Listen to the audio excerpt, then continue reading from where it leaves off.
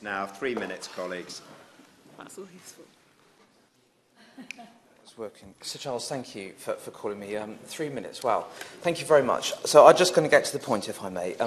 I appreciate the Honourable Lady's comments. I should just say that the RMT doesn't quite agree with her about the London Mayor, I'm afraid. And I would just respectfully make that point, because the RMT themselves say that it's the London Mayor that's causing the logjam, and ultimately that does have a considerable impact on the finances available. And when I'm afraid, Sir Charles, you, like me, represent a constituency that has a frequency train service of 3 hourly, and when you see TfL getting such considerable amounts of money, that is, of course, it is a matter of great concern for me, because that is money going to support the good people of London rather than to support the Heart of Wessex line, which I know my honourable friend, the Minister, is very well aware of my strong views on that point.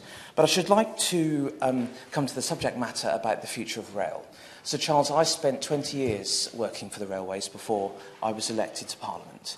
I'm not sure if there are any members of the other side of the House that used to be a member of the RMT, but I should say that I was once a member of the RMT. And so I should give them a big shout out for their policy briefing. It's very, very interesting to read, and I'm grateful for it.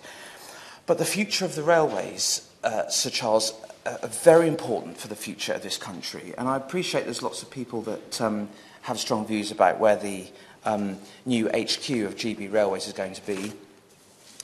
From my personal perspective, I don't think it's going to make very much difference at all to the future capability of the railway in the future. What is going to make an enormous difference is where the government looks to invest. The government has supported the railway to the tune of £14 billion during the worst time of the pandemic. It has kept thousands of people in jobs, and it has done that to ensure the future of our railway can be extremely good and support the future of the country. And I think it's really important that we also consider the wider things that the railways have to change going forward. The railways have been marvellous in lots of ways, but the fact that it can take 12 months to change a timetable is just not acceptable in the current day and age.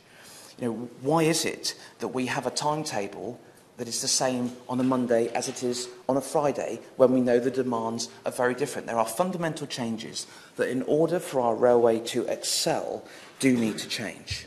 I'm conscious of the time, Sir Charles. I'm very grateful for the opportunity to speak in this debate, but I would just finally like to say that it's really, really important that we remember it's not all about the cities, but it is also about connecting the rural areas as well, and areas such as West Dorset and other parts of the country that would greatly benefit from the future.